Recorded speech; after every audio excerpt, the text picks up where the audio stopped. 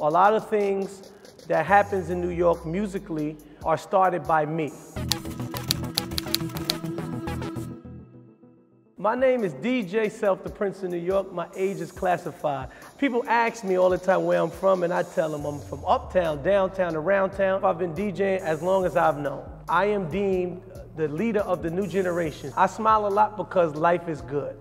I've never sold drugs, I've never shot a guy, I've never done anything illegal, I've never been arrested. I've always worked off of my musical talent. I own 2 homes, own several vehicles and several businesses. And I feel like life is good, so why not smile? It could be worse. I think I was cast for Love and Hip Hop because they needed pretty faces. So they was like, hey, let's get DJ Self. You know, he's very handsome. He might be the handsomest guy in New York City. So I think they went and got me because these other guys, they're ugly.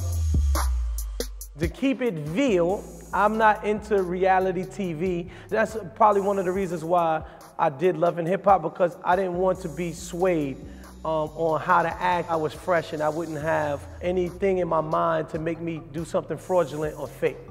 So I'm happy that I'm doing it because everything is 100% real. So far, I'm kind of in the mix with 2 different women. I'm trying to juggle my love life, so I'm just kind of confused and boggled. But let me make it clear, as long as they say I'm a handsome guy, I'm okay. They can say I'm an I'm a jerk. As long as they say I'm a handsome guy, cool.